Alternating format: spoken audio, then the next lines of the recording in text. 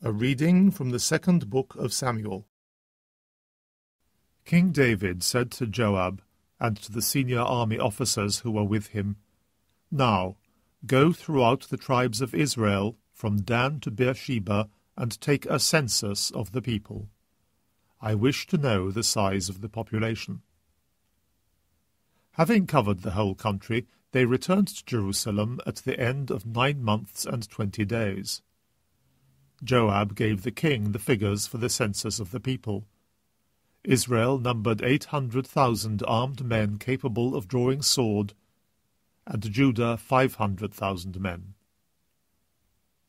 But afterwards David's heart misgave him for having taken a census of the people. "I have committed a grave sin," David said to the Lord, "but now, Lord, I beg you to forgive your servant for this fault. I have been very foolish." But when David got up next morning, the following message had come from the Lord to the prophet Gad, David's seer. "Go and say to David, 'The Lord says this, I offer you 3 things. Choose one of them for me to do to you.'" So Gad went to David and told him, "Are 3 years of famine to come on you and your country?" he said. "Or will you flee for 3 months before your pursuing enemy? Or would you rather have 3 days' pestilence in your country? Now think, and decide how I am to answer him who sends me." David said to Gad, "This is a hard choice, but let us rather fall into the power of the Lord, since his mercy is great, and not into the power of men." So David chose pestilence. It was the time of the wheat harvest. The Lord sent a pestilence on Israel from the morning till the time appointed, and plague ravaged the people, and from Dan to Beersheba 70,000 men of them died.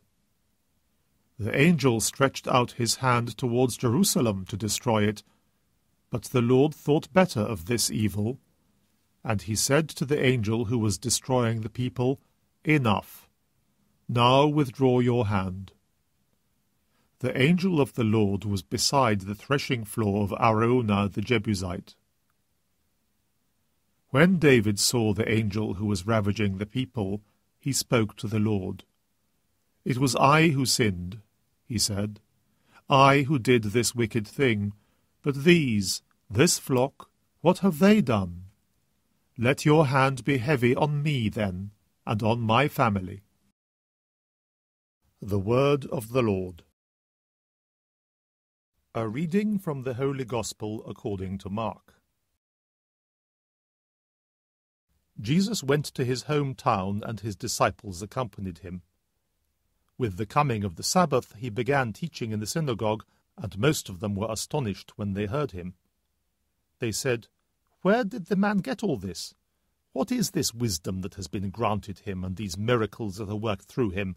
This is the carpenter, surely, the son of Mary, the brother of James and Joseph and Jude and Simon. His sisters too, are they not here with us?" And they would not accept him. And Jesus said to them, "A prophet is only despised in his own country, among his own relations, and in his own house."